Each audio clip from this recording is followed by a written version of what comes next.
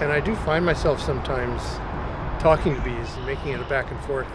Well, I don't think they really understand what we're saying to them. I think there's something to be said for a two-way interaction with organisms like honeybees that we're managing or wild bees that we're trying to foster their well-being. So the back and forth exchange involves listening, but maybe also telling them how we're feeling too. We live in a society at a time where one of the most audacious things you can do is to reach across the aisle and actually have a dialogue with people who may have different points of view. It is unfortunately audacious to interact with and listen to and really try to understand people of different perspectives. So in that sense, the Audacious Conference was truly audacious, not only in coming up with ideas that may be fairly out of the box of contemporary traditional ways of thinking about bees, but also audacious in that the range of people that were there had a lot of different opinions and used dialogue to understand each other and came to much clearer ideas, outcomes, because of first attempting to reach those understandings. I'd sit by flowers first thing and watch all the different species of bees that come in and out. And then if you really want to get into the honeybee world, find a beekeeper you can go with and work with them as they open a hive up.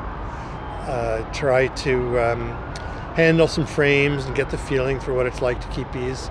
It's nothing better than hands-on, but hands-on only works if you slow down and you're really present and you really feel like the listening part is a prime reason why you're there.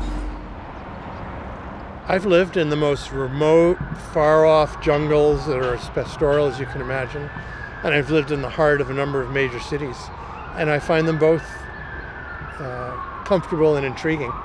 To me, cities are very much like giant beehives, full of collaboration and communication, lots of work going on, lots of activity. But even in cities, you can find some very quiet pastoral places. Where we live is very close to one of the largest urban parks in the world, Stanley Park. And so I can go from a very urban to a very pastoral setting in virtually a minute or two. So to me, it's very comfortable. Well, science is a rigorous way of thinking about the world and of testing hypotheses, but it's not the only way you can look at the world. And for scientists, it's important to get out of that scientific mindset and see things through other lenses. For hobbyists, for beekeepers, it's equally important to think about adding some rigor into what you're doing and maybe bring in some of the scientific method.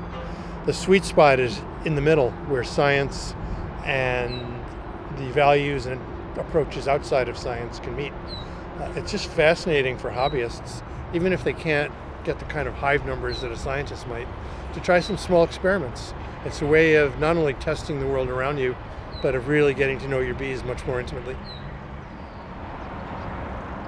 My favorite honey is heavenly honey, which is the honey that we used to make at Simon Fraser University. It is the best honey in the world. It's a mix of maple, dandelion, clover, some fireweed, berry crops. And when I closed my bee lab down, last year we stockpiled enough heavenly honey for the rest of my life.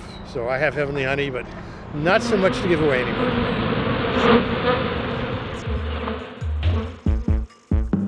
Can you hear the difference between Now here Fernando is pointing out the bees seem to be attracted to the camera.